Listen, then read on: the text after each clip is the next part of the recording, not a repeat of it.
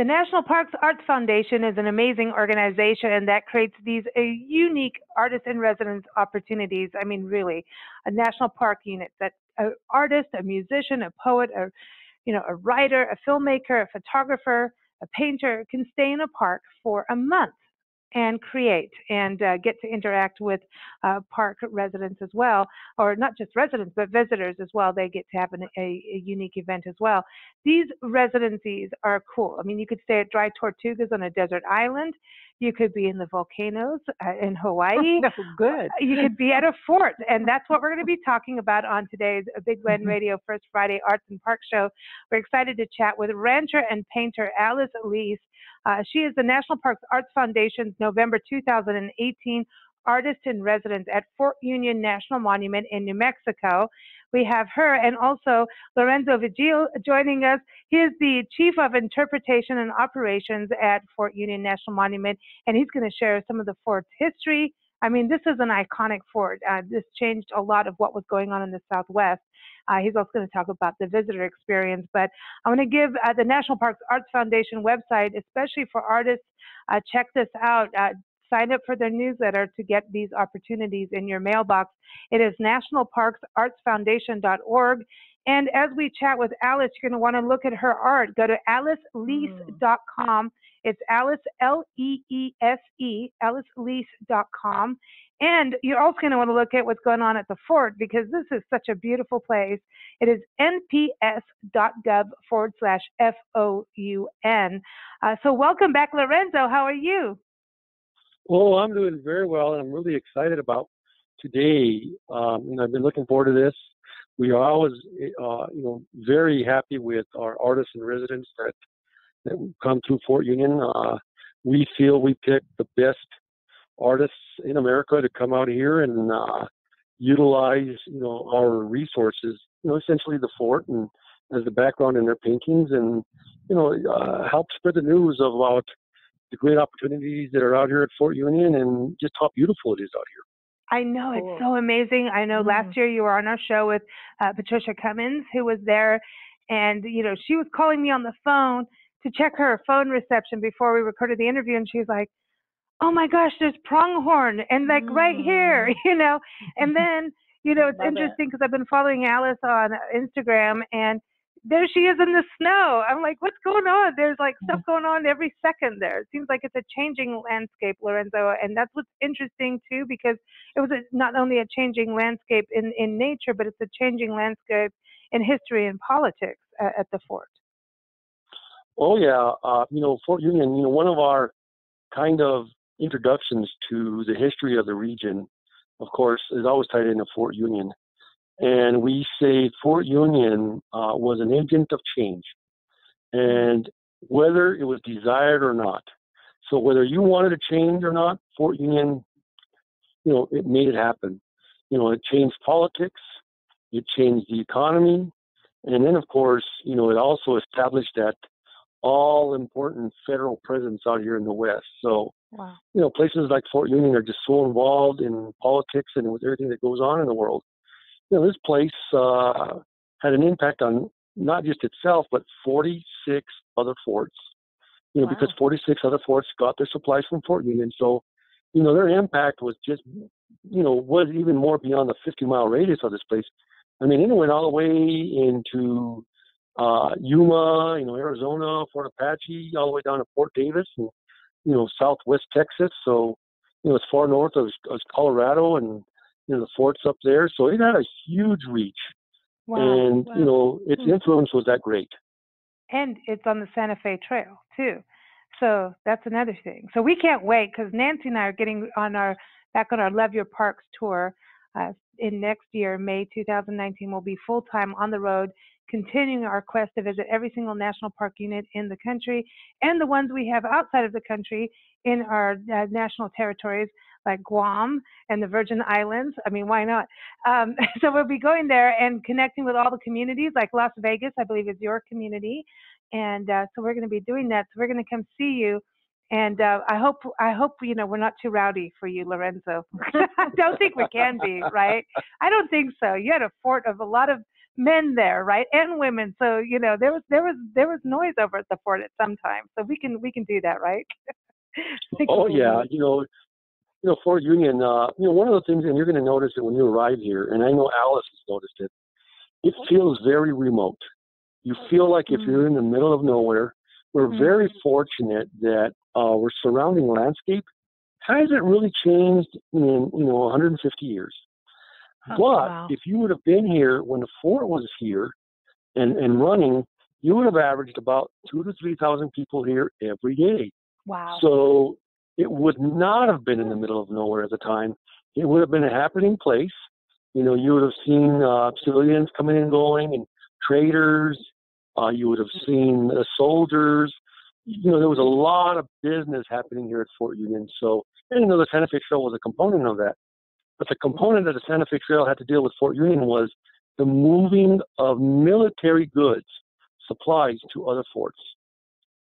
Not necessarily people going, like when we think about like the Pony Express Trail, that was the Pony Express going with mail.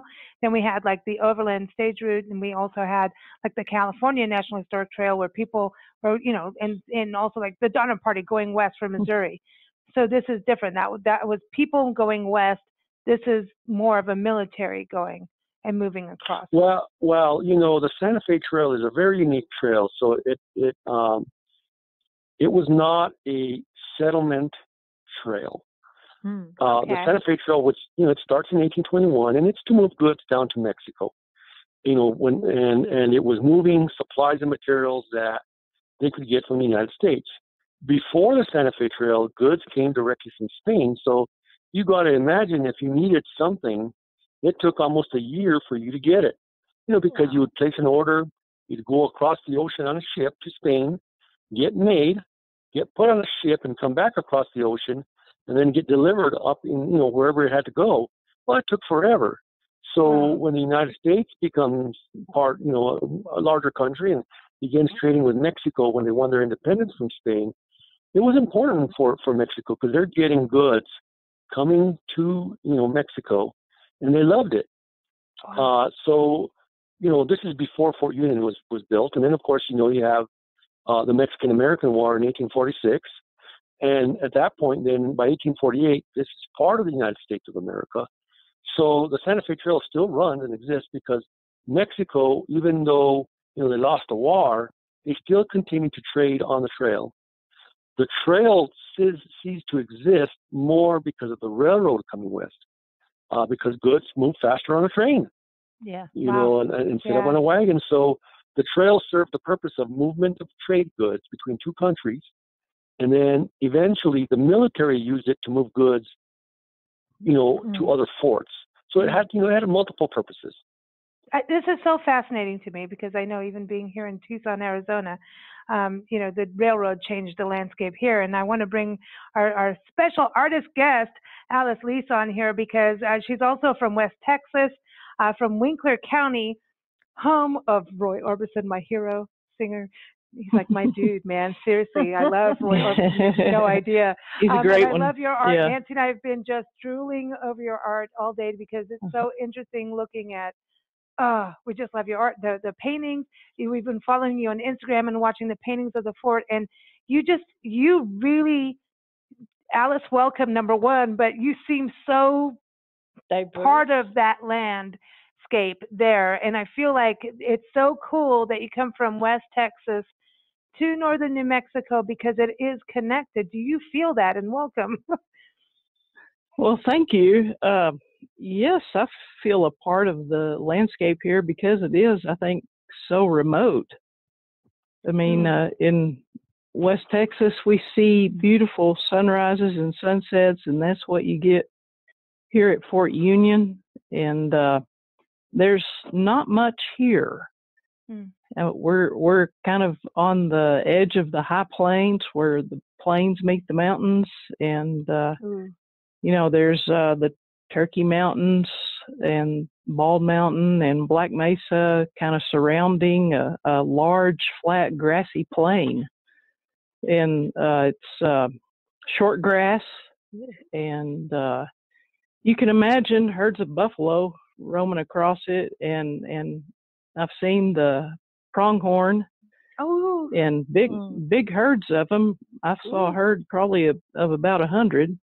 No way. But yeah, I feel at home here because nobody's here. It's so quiet.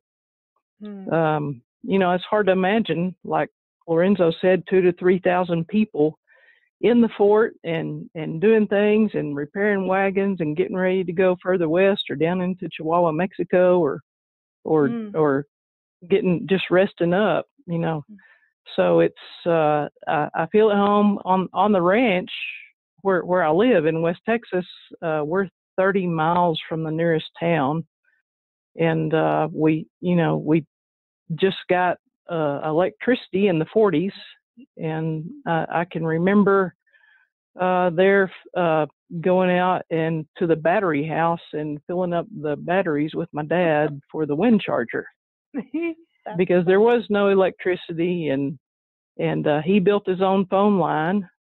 Wow, and cool. You know, it's just recently that we got cell phones, and of course we have to climb the windmill tower to get a signal, but we still are able to communicate with the outside world, but it is a long way to go get a loaf of bread. Well, you can bake your own. Or I know this is so interesting where you are, because Nancy and I've driven through. I've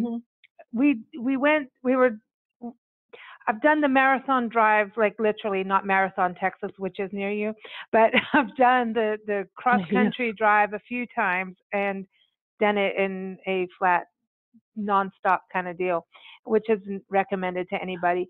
But it is such to me, I love your country because that, like you're saying, there's those big, when you say there's nothing there, to me, that's where it is everything. Everything's there. There's that open sky and being able to see the mountains and how things meet them, and there's colors that change on the mountains with the sunrise, sunset, or the clouds.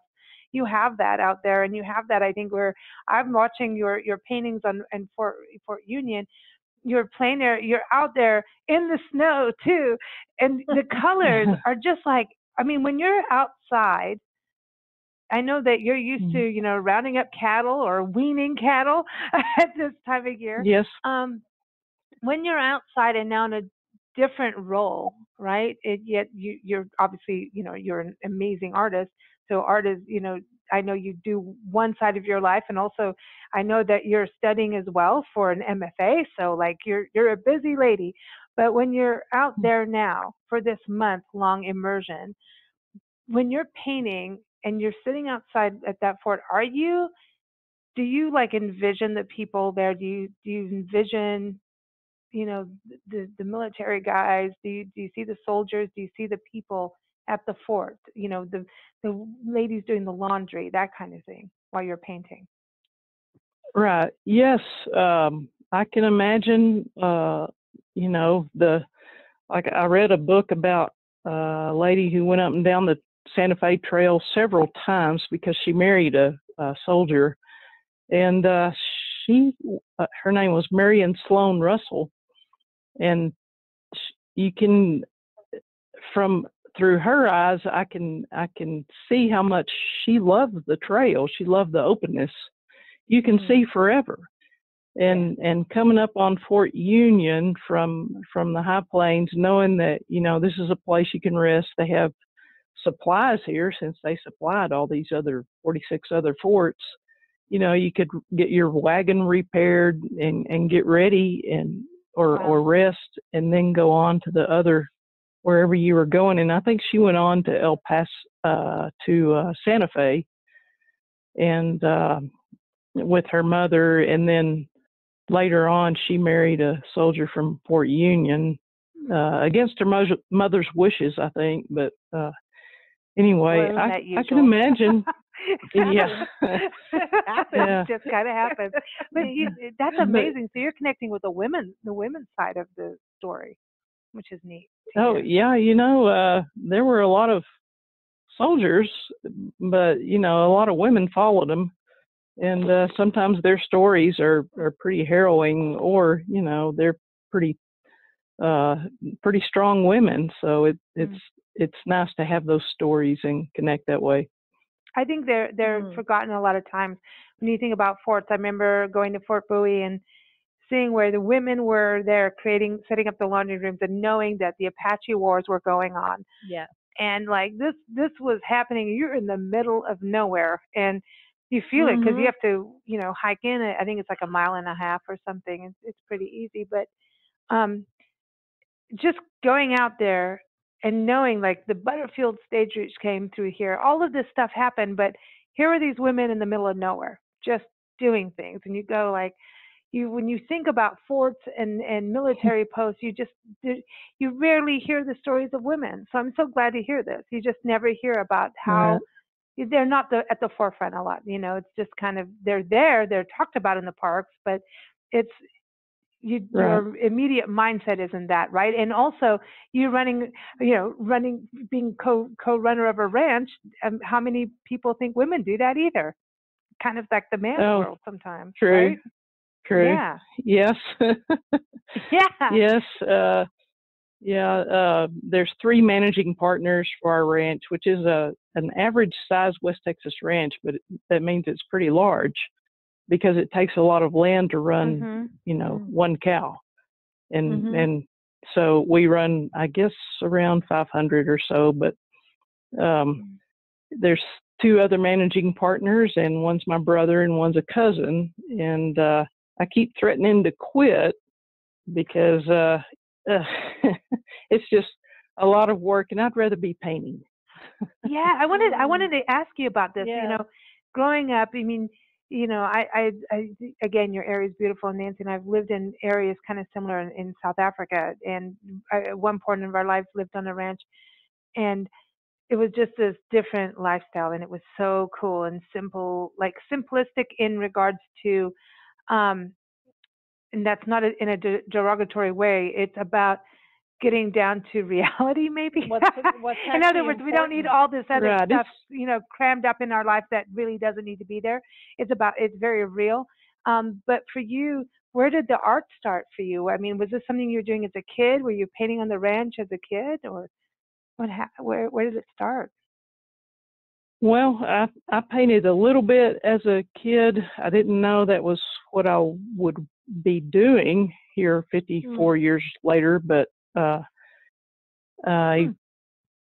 when it was time to go to college, I thought, well, what do I want to do? And it seemed like being an artist would be the best way to spend a lifetime.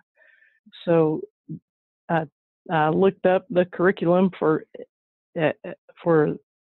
where I went to school, and it looked pretty good. So that's what I did.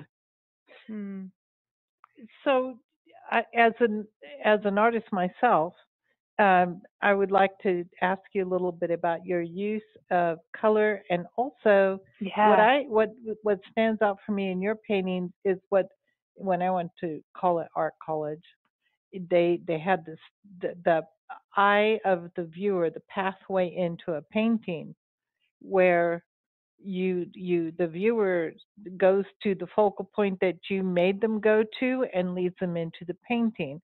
And are you conscious of that when you're painting, or is this just happening naturally?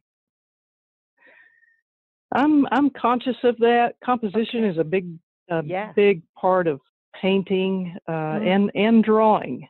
If you don't have a good drawing, you're not going to have a good painting. Yeah.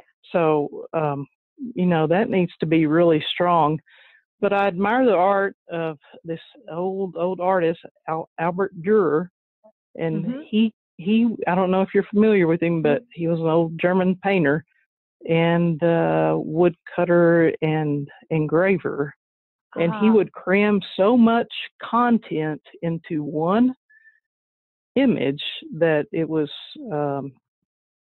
pretty amazing that you could pick out a focal point and go to it.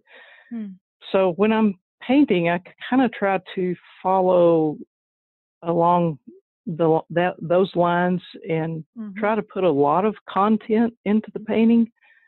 And if you're looking closely at a painting, you might see a rattlesnake, a rabbit. You'll see all kinds of wildlife, coyotes, mule deer, everything that I see when I'm out riding on the ranch. All of that's in the painting.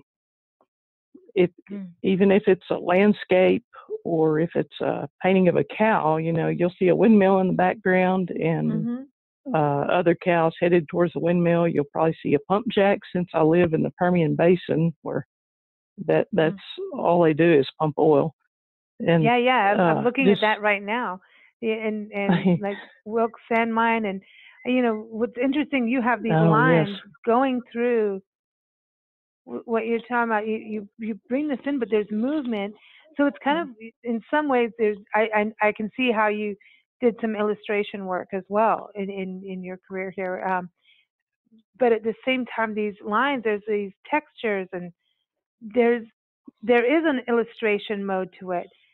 And it makes you start to go, okay, there's something hidden in here. Let me look in this nook and cranny. It's almost in a different way, almost like, I don't know, there's this, it's whimsical, but gives you this sense of place that's amazing. Just looking at it all. I would describe it as regionalism with a twist. Oh, I like that. Oh, I like that. That sounds like a good drink. Oh, I like that. Oh, yeah, I like that. I like that. So you did album covers too. Yeah. Go ahead. Sorry. It's a painting of a specific place, but it's not of that specific place. It's a painting of what it feels like to be in that place. Exactly. I love it. I like that. And being at the fort, watching you paint the fort, does that add this whole, I know you've painted some of the buildings too, like the oil pumps and mines and things like that too, and windmills, but painting that, does that give you this different kind of structure in your work of just like line form as you're painting, to have the fort there? Oh yeah, the fort, the remaining structures are the leftover adobe and the chimneys that are made out of brick that never did fall down. And so they give you a nice vertical to show your horizontals of the landscape against and the horizontals of the clouds.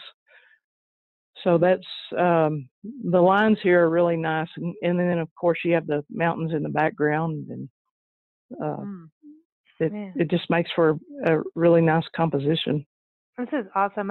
Lorenzo, this is such a cool program. I'm so excited. I mean, this is now 4 years running, right? And having artists come out and the plein air painting, I think it's so nice that Alice is putting it up on her social media. People get to see it. I know she's got an event coming up in nearby Las Vegas, which is the original Las Vegas, by the way. I know, because one of our travel writers, Debbie Stones, visited there, and we have a feature up on our site about it. And it's interesting to me that, how this can go out everywhere into the world. So doesn't this kind of go back to the history of the national parks, even the National Park Service being created is through the arts? Yeah, and I think we're really fortunate that we were able to, get the program started here and really find fantastic artists. All four that we've had over the years have done, really, exceptional work. I don't want to put the pressure on Alice, but, we've been really fortunate. We've gotten beautiful art. But, part of it is, the location. I try to give Fort Union some credit in that sense. But it is another medium for us to invite people to enjoy Fort Union National Monument. A lot of people don't think about art in that manner, but a lot of people look at the world differently, and I think that when we provide that opportunity for people to, let's say you can never ever come here, but Alice's work goes all over the world. Yeah. And, a lot of these artists, and so they get to enjoy or see or learn something about Fort Union, through a painting or through a photograph or through something.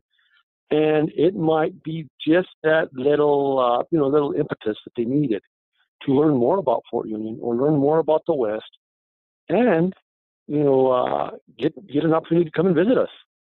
To actually see it in the real, in a sense, as I'd like to say.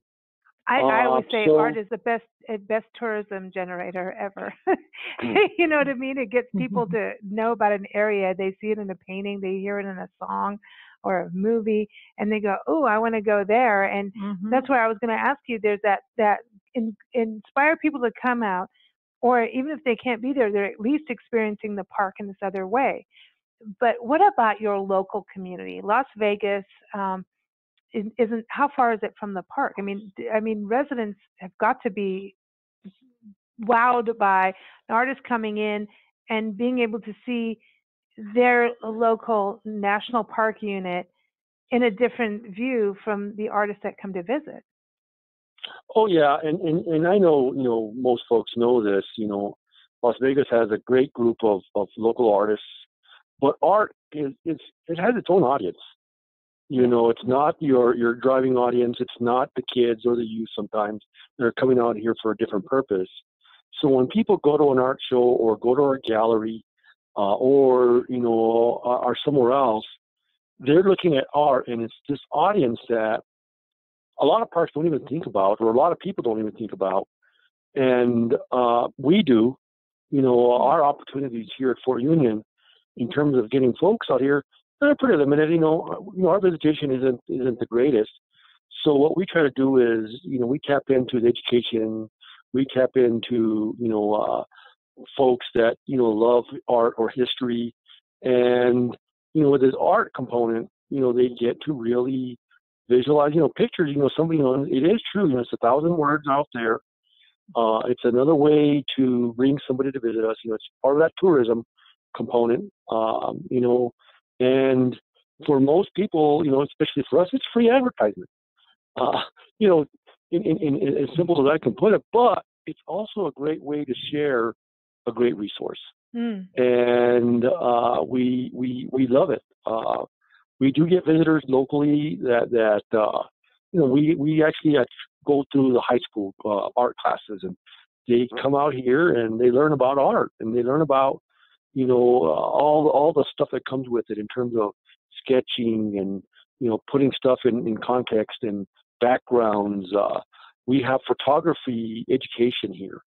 And the kids learn how to do, what's really stunning is the amount of youth that have no idea how a camera works because they're so used to their cell phones. Oh yeah. And so we provide cameras to youth, and they learn how to select a subject and do landscapes and panoramics and stuff that some of it take for granted, and they learn how to turn a camera on and turn it off. And you think that that's so simple, but for some folks, they've never ever had to do that. Wow. There are a group of kids that have never touched a camera. Wow. No, but you're really right. I mean, you're really right, and that goes for people too. And I know artists and photographers battle that too, where people think, I'm a photographer because I have a phone. There's that weird thing there, and I don't want to get into that, but it's true, and I think it's really important that the youth do get to have that opportunity to try it out. And the ruins, when you look at the fort, I mean, to me, that is like the most awesome subject.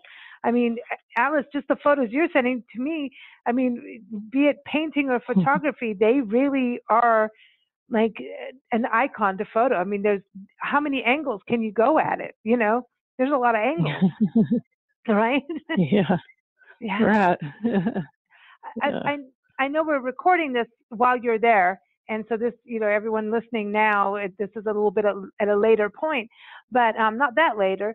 But you're in a few days going to be doing an event, and I know this is part of this with the Artist in Residence program with the National Parks Arts Foundation. They have people that support them, and everybody, nationalparksartsfoundation.org. Check it out. Tanya says hi. Tanya Ortega, the founder. We always love to have her on our shows. She just can't be with us right now, but I know you're doing an event with the Las Vegas Arts Council, so I want to give them a shout out. So tell us about what you're going to do.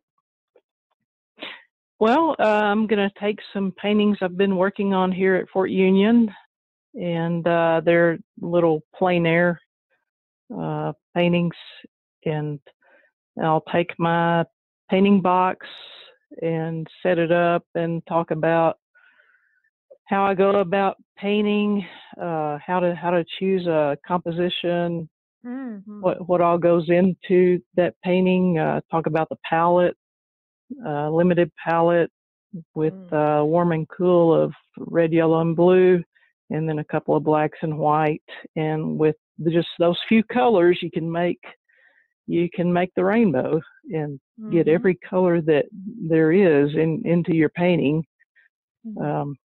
And then probably talk about adding things in like wildlife. There's a cottontail rabbit that hangs out right here by the visitor center that I've sketched a few times. And and then there'll be a short Q&A after that where they can ask questions. So, yeah. So for our other artists applying for next year's residency, tell them what it's like lodging-wise and the experience. Would you do this again? Would you, number one, go into another residency this way? Oh, yes, I would. The people here have been great. The rangers are great. Lorenzo's been wonderful. I mean, yeah, Lorenzo, come on. Yeah. The lodging is good. I'm real tall. The bed's sort of short. And so that's, I just hang my feet off or sleep corner to corner, and it's great. The heater works wonderfully. It's very nice. So I couldn't be more pleased. It is remote, but that's fine with me. Yeah. Cool. Yeah. Would you do one of their other residencies? Would there be another park that interests you? Oh, yes. I'd like to go to Hawaii. Okay, I'll meet you there. I'll meet you there too. Great. I know. Great. It's just unique. I mean, I love this program so much because I think we get the privilege of interviewing all the artists going through, and we're like, this is the coolest thing ever. But then, when we hang up off of this, I'm like, well, I want to go now. But we will be going to Fort Union for sure. That is on the list. That's on our list. Lorenzo, before we go, I just wanted to also touch base. So most people coming in to visit Fort Union, so Las Vegas is the place where everyone should stay? Typically, Las Vegas is the closest town. It's 27 miles away, so it's a good it's a half-hour drive. People actually stay, up in Raton, which is about an hour and 10 minutes from us. Some folks will actually stay in Mora, which is west of us. So, there are multiple communities that folks will stay in, and but Las Vegas is the closest in the sense of hotels being right around the corner and that kind of stuff. Okay. And but what I want to do is also share that there's all other little communities that surround us that have hotels and motels. Okay. Cool. So you got a lot of communities. Well, we're going to go see them all. We're ready. We're ready. I'm like, I know, it's so cool. And you got movie history. You got so much history. And how far are you from Pecos? Because I know that Pecos is connected to Las Vegas, so you can't be that far, so people can do both parks, right? If they come. Yeah, we're about an hour and 15 minutes from Pecos. That's nothing. That's nothing. That's a drop in the bucket. That's nothing. Well, I tell folks you're just a hop and a skip. That's it. Yeah. But not when you were on the Santa Fe, it wasn't a hop and a skip. That was a step and a step and a step and a lot of steps, right? No, it was 3 days. Hey, now, okay, wait. Now, does Fort Union connect with Fort Davis? Because that's in West Texas. Is that their connection? We're a long way from Fort Davis. Okay. Yes. We're a fur piece away. Oh, okay. So that didn't happen. So you were more on the Arizona side when you were doing things like back in the day when it came to supply. Yeah, Fort Union was more. We were part of the 11th Military District, and this was where the command was held. And so, I kind of mentioned 46 forts got their supplies and materials from Fort Union. Some trips. Let's say they were going to Fort Apache. That's a 3-week train ride in a sense. A wagon train ride. Yeah. So that was pretty far, but you had Fort Bascom, Fort Bowie, Fort Apache getting supplies. You had a fort, here Fort Union. You had forts in Santa Fe getting supplies. Up and down the Rio Grande Valley. And then the other thing that Fort Union did, which is kind of the difficult part about the fort, it was also the regional supply for Indian reservations. For Native American internment camps. This is where Indian agents, ordered their supplies for the reservations. And I'm talking about, in the mid 1860s, 1870s, wow. 1880s. So this is the shifting of history is incredible here. It's incredible. Wow.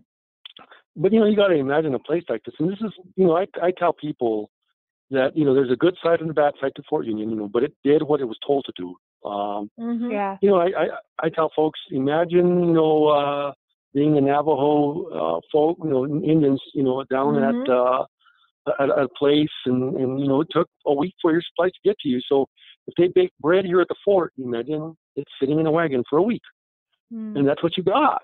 The military said, well, we're feeding you. So there's a little bit of tragedy in the fort's history, and that's one of the things we try to convey to people is there's a lot of good and there's some bad, but whatever the policy that the government had coming out of Washington, Fort Union did it. But that's important. That's what's important about our National Park Service. You carry the history of our country. 3/4, I think, is it 2/3 or 3/4 of our National Park Service is actually historic sites and historical monuments in historic national parks or battlefields, historic trails. And the history you're going to get is exactly what happened there. You go in and you're going to see all sides. And it's up to you about how you handle it. It's about getting the actual facts, right? That's, to me, the importance. And even when you go to places like Sequoia National Park, you're still going to get history. You're going to get Buffalo Soldier history, Native American history, settlers, pioneers. So you can go to the big natural ones like Yellowstone, Yosemite, Smoky Mountains. You're still going to get history. Every single park has history and nature connected in some way. They're all connected. And but the big deal about it is what perspective are you receiving? And that's what parks do a good job of, is giving you all of the different perspectives. Because you can get a Native American perspective, you can get a Hispanic perspective, you can get a military soldier's perspective. And when you guys started off your conversation about talking about women, you can get a woman or a child's perspective from Fort Union. And that's the whole idea, is trying to get all these audiences, when they come through a place like Fort Union, they can learn about it. And if you want to learn more, because we're just giving you the tip of the iceberg. If you want to learn more, then you can purchase a book or, peruse the bookstore and find something that is going to give you kind of that satisfaction of, wanting to gnaw more on that bone and learn more. I agree. And everybody go to the bookstores. They help the parks, by the way. And get your park pass for the year, or get the senior park pass. Oh, I love my the senior park pass rocks. It rocks. Yes, get that.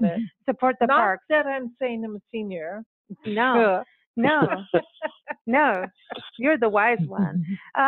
Before you both go, I want to know if you could take a walk in Fort Union, where are you going to walk? Like, which direction? Like, is there a specific pathway? And who would you take a walk with, alive or passed on? So if there's somebody from the past at the fort, I want to know. And what's the topic of discussion when you take a walk? Or are you going to be silent? So it could be anybody. I mean, it could be Georgia O'Keeffe, who goes, I think flowers need to be there, hollyhocks at the fort. I don't know. But let's start with you, Alice. If you could take a walk with someone at the fort, who would it be and where? Well, I think I would take a walk with Marion Sloan Russell, and she's the lady that went up and down the trail several times, and we'd head out north towards where the wagon tracks come in from the north, and I think I'd just be quiet and listen to her speak. She was so eloquent, and listen to her reminisce and try to get her to talk about what was going on at the time she was here, and imagine the structures, the buildings, the officers' quarters, the hospital, everything that was here when she was coming through here. Wow. cool. Wow. And just think, I mean, I've talked about it, like, take a 1 hour walk. I mean, we got our Facebook group, everyone, hashtag 1 hour walk, to get people to take a walk. But it's like, she really walks. She's like the Grandma Gatewood of, you know, the Appalachian fame, Appalachian Trail fame of like the Santa Fe Trail. Like, that's amazing. I had never heard of her, so now I'm going to go look her up. Thank you for that, Alice. Along with getting to view your work, which is awesome, amazing. Just, I love it. I love it so much. Thank you. So Lorenzo, who are you taking a walk with? Oh my goodness, there's so many people that came to Fort Union, but there is a particular individual. His name was Lorenzo Vigil.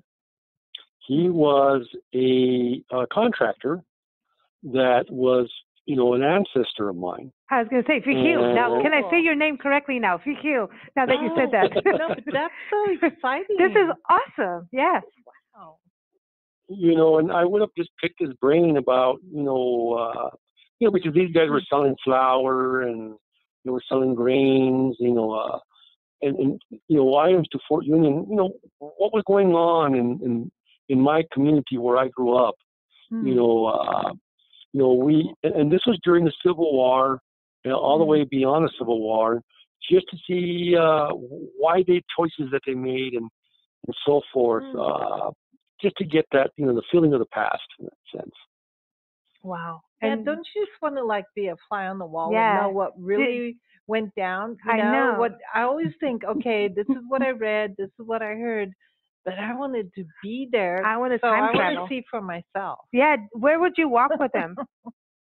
Well, you know, throughout the fort, you know, another individual was a guy named Serran St. Brain. And he constructed all the mills that surround Fort Union. And a lot of the local farmers and ranchers were growing wheat and selling it to the mills and selling it to him. And he was, you know, this guy was a millionaire, you know, selling stuff to Fort Union. Wow. And, you know, these guys knew the local people and, you know, just get an idea of what the world was like. So, you know, I would walk through the fort, and I think more so through the depot, you know, where the supplies and goods were coming through, and I would have, you know, just to get an idea of what was being stored inside of them, and how much, and you know, how much money did you really make, kind of stuff. Yeah, because there's always someone making money. Everybody, there's always an opportunist that goes in and is making money. There's in every fort there's a money maker. You know, there is. They just go, oh, I know how to do this. And it's like, I want to know what you did. Like, where's your brain going with this? Teach me how to do that. I want that. No, I'm just kidding. But no, really, both of you, thank you so much. Again, everyone, the National Parks Arts Foundation, they really partner with amazing people, you know, the National Park Service, Fort Union, the Las Vegas Arts Council, and people that donate towards these programs where artists get to stay in the national parks for a full month. And it's just such an amazing program. Alice, would you agree? It's an amazing I mean, to me, like, I want to be you. I want to go stay there for a month and paint. I just need to learn how to paint, you know. It's incredible to get to spend 30 days just painting. It's wonderful. Isn't that awesome? That to me is like to be able to do anything you really love just for that 30 days of just this is what you're doing, like that. That's it, you know. So I love this. Cool. I love that you're there. I just love your work. Everyone, AliceLeese.com. It's LEESE. AliceLeese.com. Please keep up with her on Instagram as well. National Parks Arts Foundation.org and Fort Union. nps.gov/FOUN. We can't wait to come see you, Lorenzo. Serious. We're gonna make some noise. We're gonna be the 3,000 people. Well, I'll be waiting. No, we'll be quiet because you know what? We want to see the pronghorn. We want to enjoy the piece of it of the area, and we can't wait to meet you in person. Everybody, we've got a special song. This is dedicated to Alice, because she's a rancher in West Texas. So we got to get our friend. So you are in the southwest corner of New Mexico, really, your area, right? Your county is like touching New Mexico. Right where the southwest corner of New Mexico makes that right angle. We're just over in Texas. And it's Winkler. And I know people are going to say, don't wink and all that stuff, but you can Roy Orbison has like his childhood home there. Like that's a museum, right? We can go there. Yeah, in Wink, Texas. No. No, don't bring him in. Don't mess with Roy Orbison. Seriously, Roy Orbison is the man. Seriously, so he has a museum there. We can go. We're gonna go, Nancy. Oh yeah, we're going. We have to go. I want to see that. That's like amazing. So this song is called "Horses and Cattle." It's from our friend Mike Muto. He is known as New Mexico's enchanting cowboy. And so because, you're West Texas and you're in New Mexico, we have to play this. And you ranch. He is awesome. Mike Muto, everybody's Mike, Moutous. You could say Mike Mutu is actually correct, but everyone knows him as Mike Muto. And you can go to his website, Mike Muto, as I was saying. And this is off of his album, Spirits Still Remain. See? That's another connection back to Fort Union. Spirits Still Remain, cowboy music and poetry, so check it out. But here it is, Horses and Cattle. Keep up with us at BigBlendRadio.com. Thanks, everyone. Thanks for joining us, Alice and Lorenzo.